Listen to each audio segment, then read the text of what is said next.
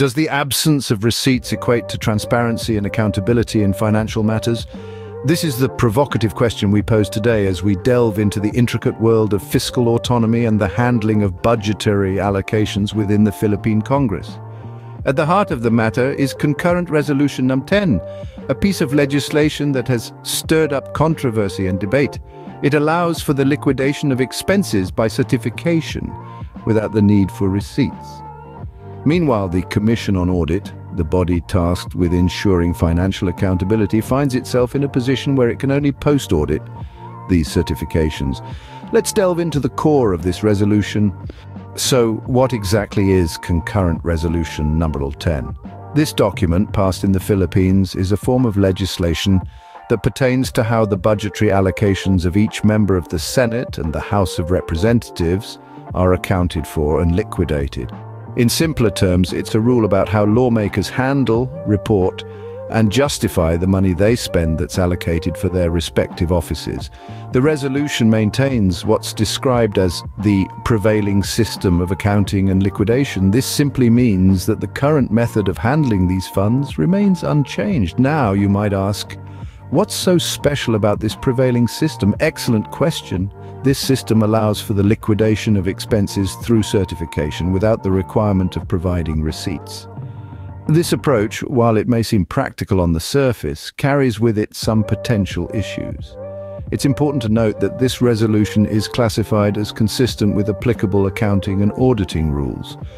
This means that it's in line with the current laws and regulations about how money should be accounted for and audited. However, the key point to note here is that the Commission on Audit, or COA, has the power to liquidate these expenses simply through certification. No receipts are needed.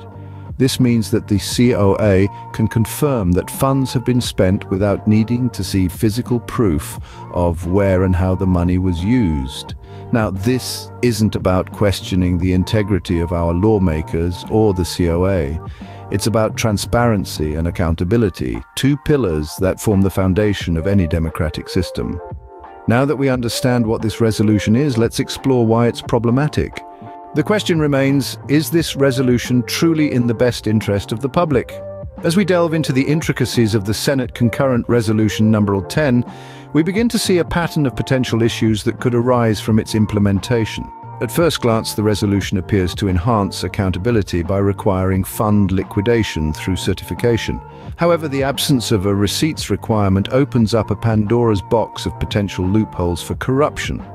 Without receipts, it becomes incredibly difficult to track the exact allocation of funds, making it easier for unscrupulous individuals to misuse them.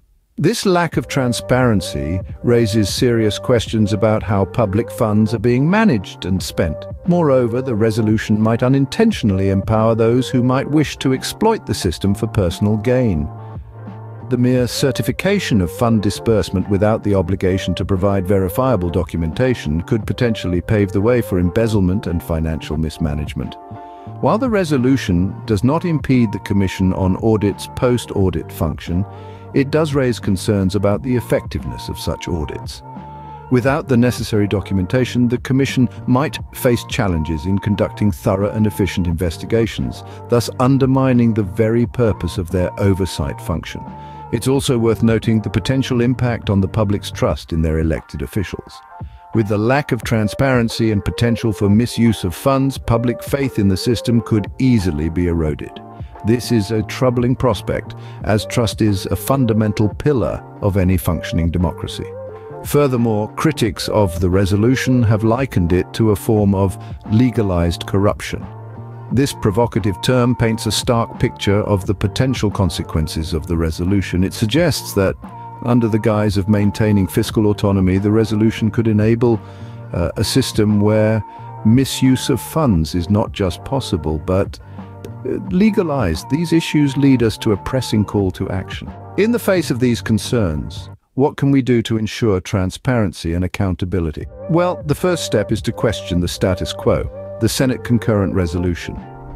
No.10 allows the liquidation of expenses by certification alone, which could potentially lead to misuse of funds. It's crucial that we urge the Congress of the Philippines to open their books for audit and duly itemize their expenses.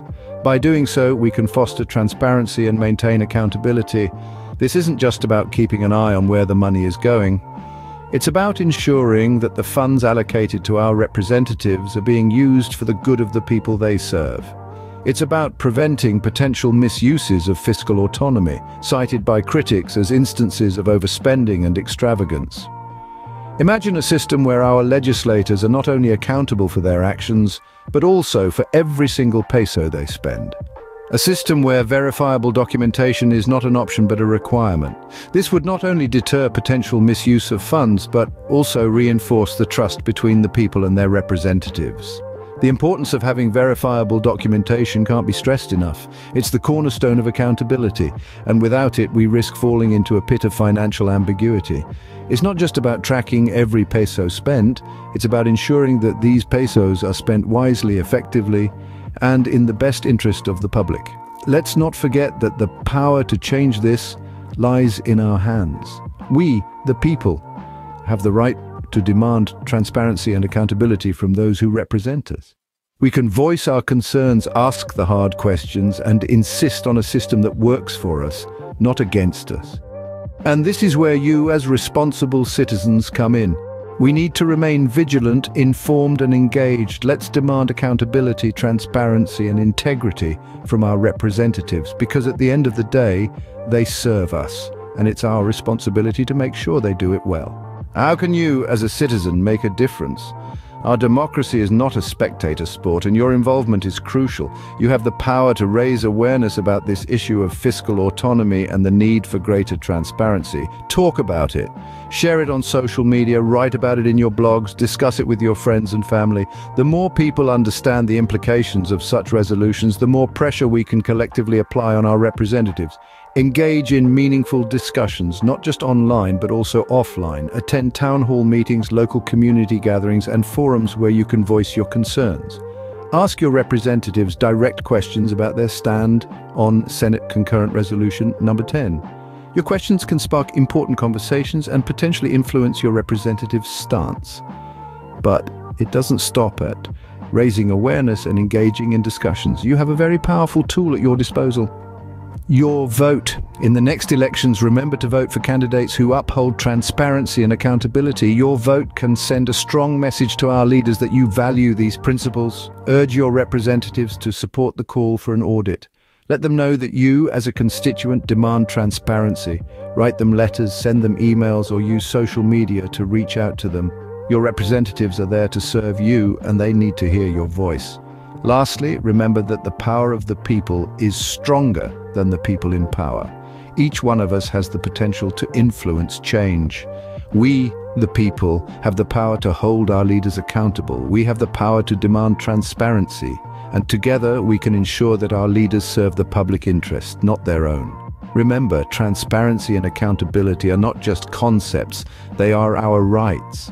And in conclusion, while Concurrent Resolution number the 10th of May be legal, it doesn't necessarily mean it's right or beneficial for the public. This resolution, although aimed at enhancing accountability, has raised significant concerns about potential misuse of funds without proper documentation, as well as the possibility of fiscal autonomy being taken to extremes.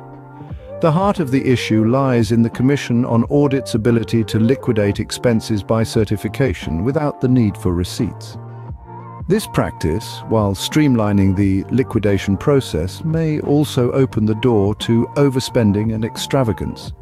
It is important to highlight that while legislators can certify fund disbursement, they are still obligated to provide verifiable documentation and are subject to audits.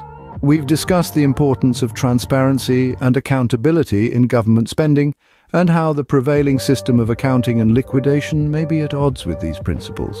We've also called for the Congress of the Philippines to open their books for audit and itemize their expenses, a step that would go a long way in fostering trust and ensuring responsible use of public funds. Change doesn't happen overnight. It requires collective effort, public awareness, and the willingness to question the status quo. As citizens, it is our right and duty to hold our representatives accountable for their actions and decisions. Change begins with awareness, and accountability begins with transparency. It's time for the Congress to open their books for audit. Demand it for the sake of our future.